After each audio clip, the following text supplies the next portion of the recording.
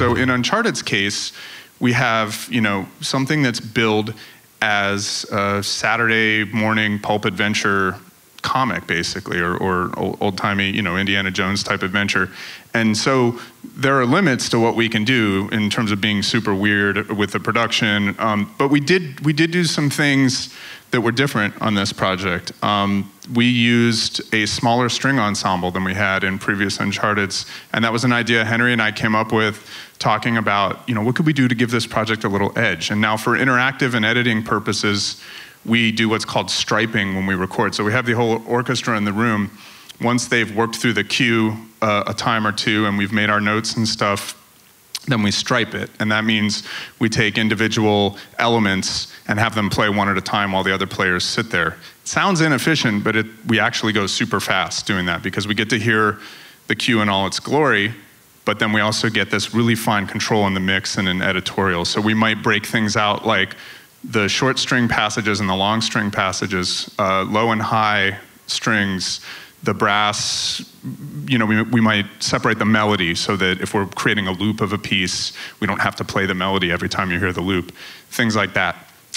This also allows us to do things like we did on this project, which is we had a 26-piece string section and I think 15 or 18 brass players. Now, if we recorded them all together, you'd never hear the strings. That's a lot of brass. So, because we were able to stripe it, we had this really cool, intimate string sound that was really edgy, and especially on the action stuff, they're a lot tighter. There's not so many of them, so you don't get that kind of swimmy vibe. So that was a big thing for us.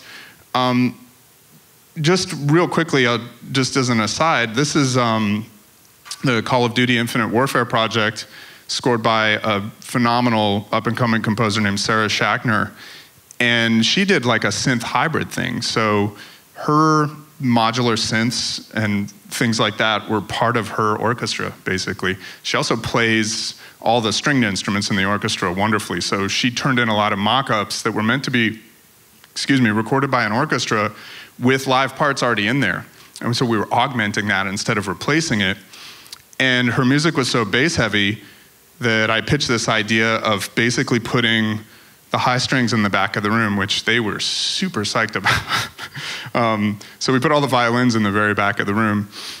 But it was cool because even when we were striping and they were playing on their own, they were a lot further from the microphone tree at the conductor position, and it just gave us a different sound. They sounded distant, they sounded far away, they had more of like an effect, a textural effect bass, and then we got great low end and stuff out of the cello, which were right there in front of the tree.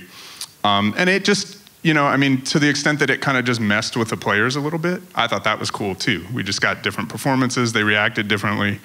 And we also had the principal in every part of the string section with a pickup on their instrument, which was another thing we had to talk them into.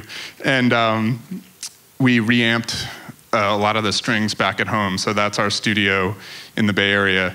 And we were running the violins through this Leslie cabinet on the right. So just, you know, interesting ways to make your score iconic.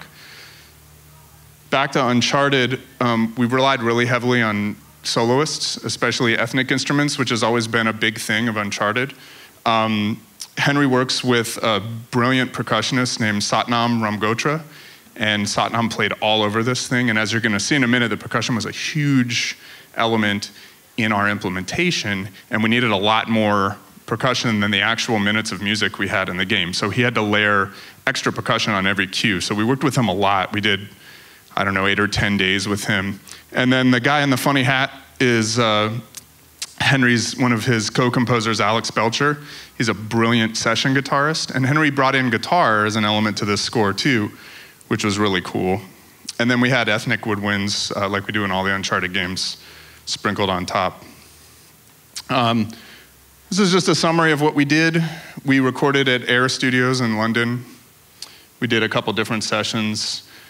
We partnered with legendary mixing engineer Alan Meyerson on the mixing. So he came in and worked with us so that we could keep our world, as he calls it, within the confines of our system in our office. So, you know, we have this whole pipeline where mixing is kind of part of the implementation pipeline.